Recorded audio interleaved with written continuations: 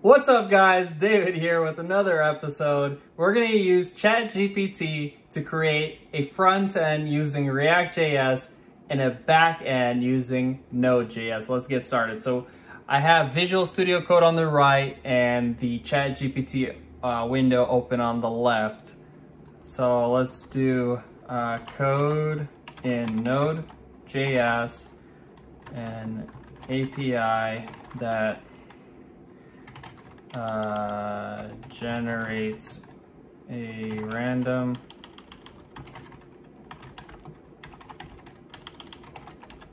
whole number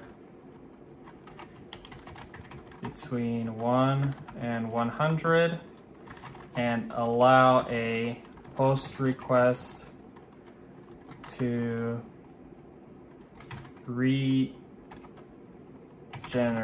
a different number. Modify the code, actually include a fix for the CORS error, and let's just run that and see what we get. So here we go. Here's an example implementation of a simple API in Node.js. It generates a random number between 1 and 100 and allows for a new number to be generated via post request. This implementation also includes a fix for the CORS cross-origin resource sharing error. Okay, so the CORS error, you'll get it when you're trying to communicate your Node.js and your React.js because they're on different ports trying to communicate with each other on your local host or whatever. Just look it up, ask ChatGPT to explain it. Okay, so we copy it. Let's create a new file, app.js. I don't think I added it to the folder.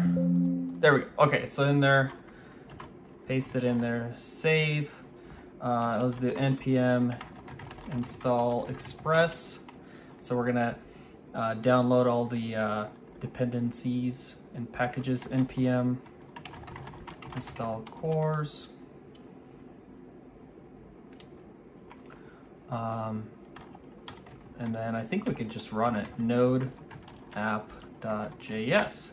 Okay, so now it's running on port 300, and if we refresh, look at that, we get a random number. All right, that's pretty sweet already. So now code in React.js a button that sends the post request to the Node.js server. Let's see what it gives us like this. Here's an example of an implementation of a button in React that sends a post request to the Node.js server when clicked.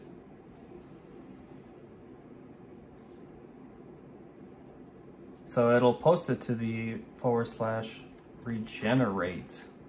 So I wonder if we go here, regenerate, yeah, cannot get. But there you go. There's one of the numbers. All right. So now that we have our React app, we copy that. We're gonna open up a new terminal. We are just in the main folder. We're gonna go npx create -react dash, I think it's app. We'll just do front end. All right, so now it's creating a boilerplate or a template that we can use for the front end. So that's gonna take like a minute to generate. So while that's generating, we can open up the folder, we can see that it's working. Let's see what it says here. So we have a click handler that sends a post request to our server /regenerate, and then it has a little button, and then it says regenerate number. we should probably add a use effect or make it re-render each time the button is pressed. So we'll see how it looks like, and then we'll ask ChatGPT to modify the React code to re-render the page after every button press. So let's just wait here.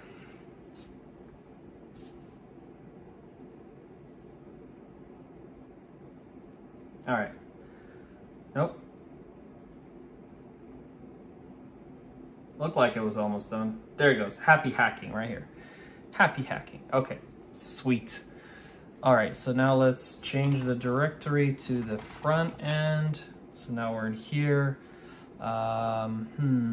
Okay, now let's do npm install. Okay. And so now we go into the app.js file and we copy the code, paste it in there.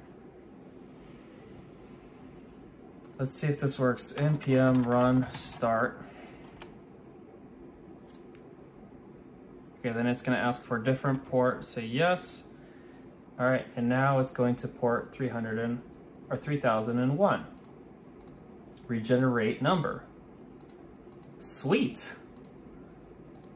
Look, 1775. Okay, so this is the server on port 3000, and then here's our front end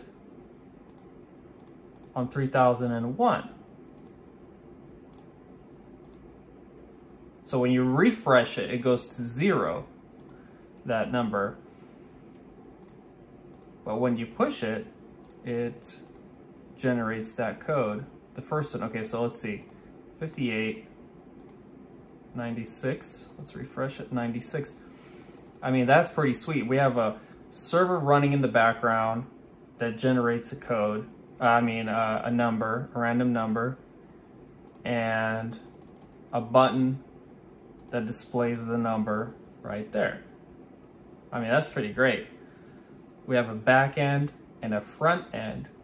So what you can do next is link it to a database like MongoDB and keep the numbers stored in there and have it feed it to the Node.js server, manipulate it, and spit it out into your front end app here, and then move data back and forth. And you can use that example and you can use ChatGPT to help you do that. But basically, here we made it. We have a working front end and a working back end using ChatGPT and Node.js and React.js. Congratulations, you are now a developer. If you liked this video, give me a thumbs up, leave me a comment, share the video, and I hope you enjoy it, and happy hacking.